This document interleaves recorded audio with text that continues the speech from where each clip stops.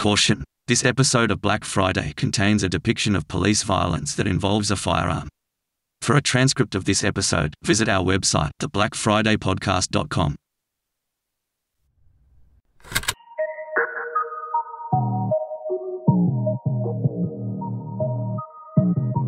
My name is Tycho Newley. This is Black Friday.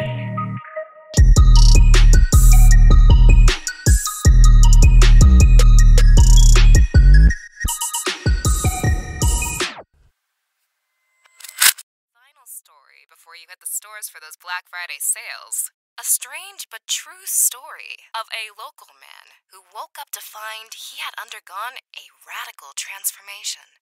Our correspondent, Valerie Hawkins, has more.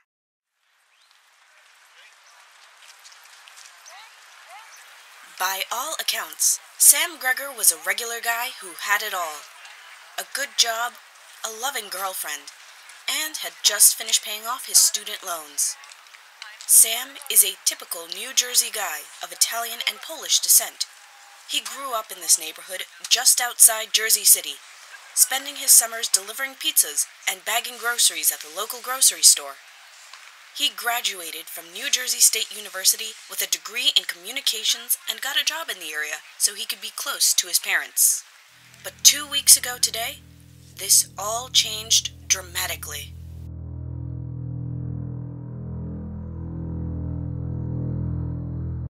It was a real shock to me.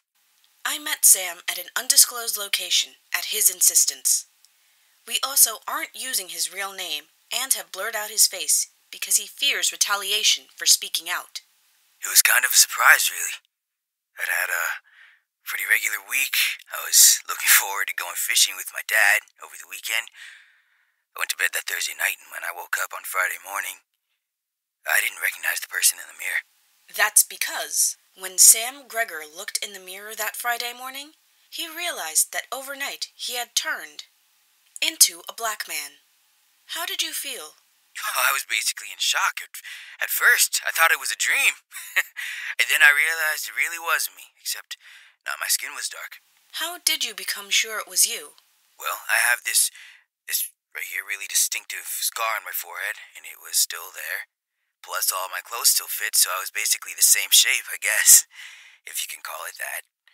And my glasses, I still needed them. If somehow I had switched bodies, I guess my prescription would have changed, right? What did you do next? The first thing I did was call in sick. How was I going to explain this to my boss?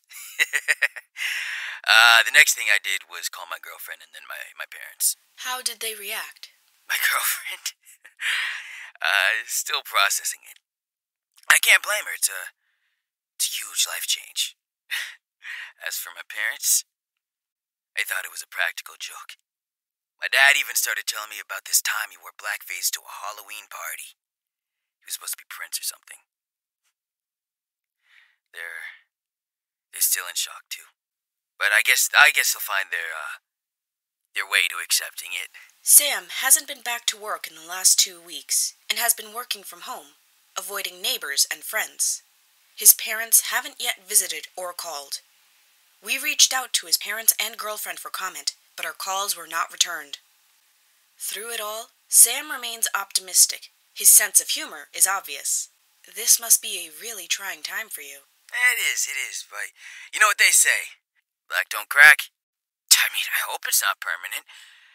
But at the same time, a lot of worse things could have happened to me. I could have been hit by a car or gotten cancer. All in all, this isn't too bad. What do you plan on doing next? Get a new driver's license, a new passport? I just thought of this. How am I going to answer the census questions? I'm certainly not a regular white dude anymore. Whatever is next for Sam, we'll be sure to check in to see how he's doing. Valerie Hawkins, NJC News at 6. Back to you in the studio.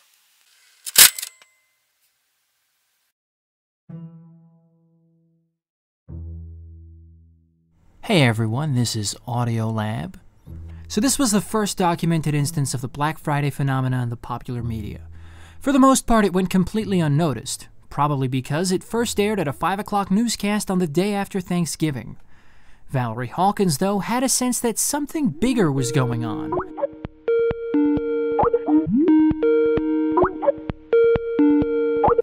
Okay, is this good?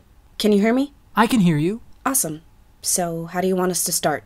Why not start with your name and what you do? My name is Trisha Kowalczycki. Sorry, what? Can you repeat that? In the TV business, they give you a normal-sounding name when your name is too hard to pronounce. Or spell, like in my case. My real name is Patricia Janet Kowalczycki. I prefer Trisha. Or Trish. But on TV, I'm Valerie Hawkins. How did you get started in television? I think I always wanted to be a newscaster, you know? I used to play news reporter all the time when I was a kid. In college, I took an internship doing gopher work at the local news affiliate, and I just did anything they asked me to. Anything? Well, nothing untoward. But they made you change your name. There was that. But my first job was literally sorting cables. Then they had me tracking down archival footage. Then they had me working sound. Like, I would mic up the anchors and guests. One of the anchors was sick one day, so they asked me to sit in on a reading run. A reading run? Yeah. Lots of newscasts are pre-taped. They asked me to read some lines last minute in case they needed to. They never used the tape, but the producers liked it so much, they asked me if I wanted to do some field spots. That Sam Gregor bit was maybe my third one. Are you serious? Yeah. How did you find the story? Social media, mostly. The guy's girlfriend, well, ex-girlfriend, was a friend of a friend of a friend. She posted it on social media, a picture of him before and after he turned black. Do you have the picture? Yeah, hang on. Here you go. You didn't think it was a hoax or something like that? Who would fake something like that? Blackface? In this day and age? You'd get crucified on social media. Remember that one chick in Washington State? And that was enough to convince you to interview him? I did run it down. I emailed him, asked him to reach out. At first, he was very suspicious, but after a couple of days, he started to talk. What did he talk about? Just general bullshit, really. He didn't want me to use his real name. He wanted me to blur out his face and replace his voice, which we did. What did your higher-ups think? They just wanted some last-minute filler for a 5 o'clock show. No one watches the news on a Friday afternoon, let alone the Friday afternoon after Thanksgiving.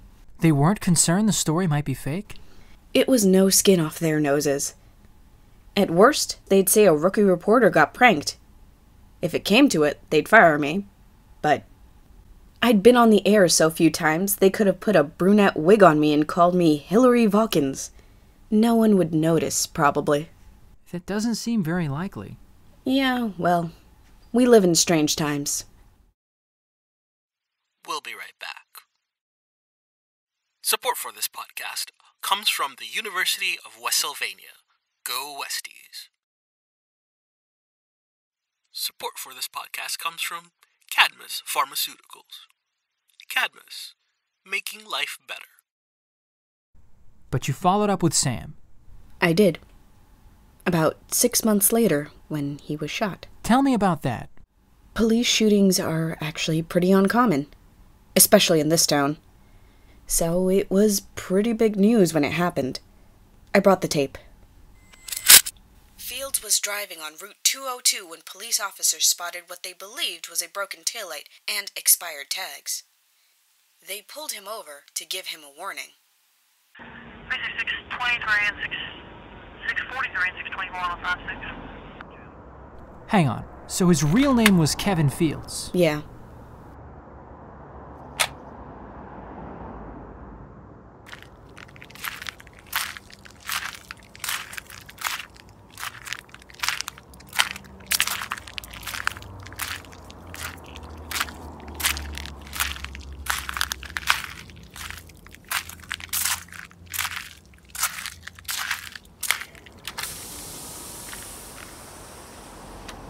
I'd like to see your license and registration, please.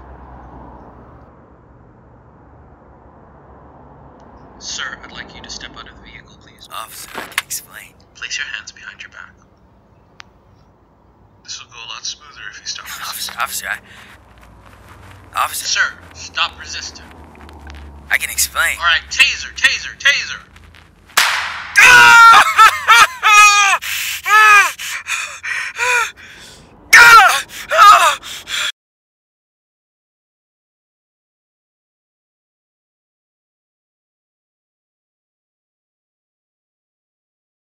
Things take a turn when Fields hands over his driver's license. From the body cam footage, you can see the police officer order Fields out of the car. Fields complies and exits the vehicle, and from here, you can't really see what else happens. Naturally, the police said it was a mistake. The cop mistook his taser for his gun. Wait, why did they tell him to get out of the car? That's not even the worst part. Turns out the guy who shot him wasn't really a cop. What? Yeah, he's just some wealthy retired insurance guy. He donates a lot to the local police brotherhood. In return, he gets to ride along as a reserve deputy. They give him a badge and a gun. It's really common. The reserve deputy thing. No. I mean, yes, that. I meant the mistaking a taser for a gun thing. There's a couple of cases where it happens in a jail cell. I still don't understand how he got shot. He hadn't changed his driver's license. You can't be serious. He tried a few times, but gave up in the end. He would go down to the DMV with his birth certificate, social security number, everything. They refused to believe him. They thought it was some kind of scam. So, what do you think happened when the police pulled over a nice car with a black guy whose license picture doesn't match his face? But Kevin, survives. Yes. The bullet grazed his 6th vertebrae and caused a lot of internal bleeding, but he survived. Doctor said it was unlikely he was ever going to walk again, though. What happens next? What you would expect, I guess. His parents filed a lawsuit. They asked for $40 million, but settled for an undisclosed amount. The reserve deputy who shot him got kicked off the force, but nobody's done anything about the program, as far as we can tell. Basically, they tried to bury it and move on. You went to see him one last time. Tell me about that. About 3 weeks ago, I gave him a call to see how he was doing. He looked terrible when I saw him. Hadn't shaved. He had fired his home health aide. His girlfriend had come back for a little while, but once it was clear she wasn't getting a payout, I guess she left.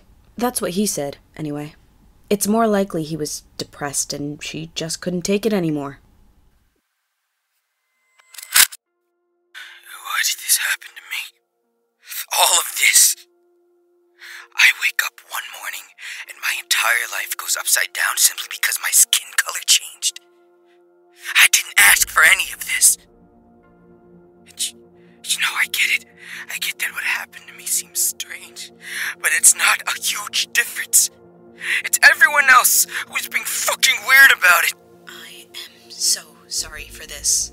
I feel like it's my fault. I mean, because of your story, I got some 15 minutes out of it.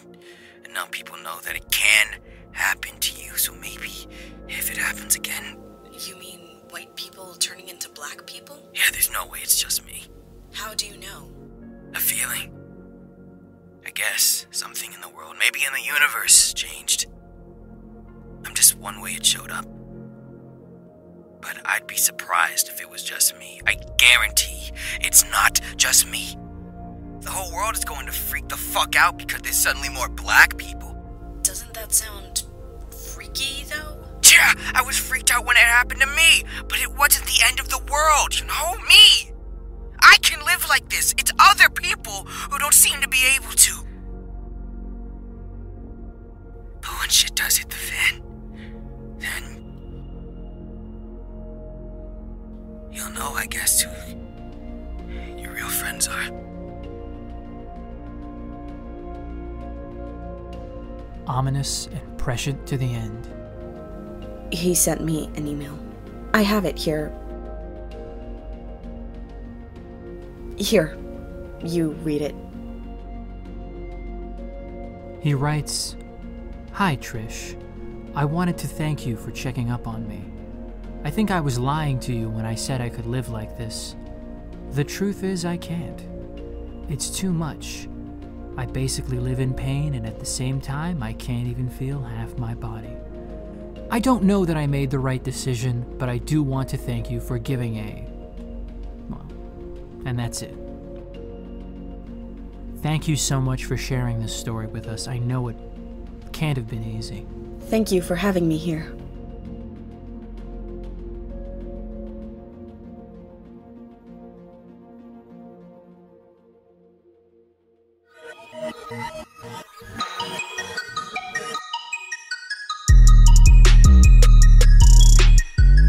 The role of the newsreader was played by Anairis Quinones. The role of Valerie Hawkins was played by Leslie Gideon.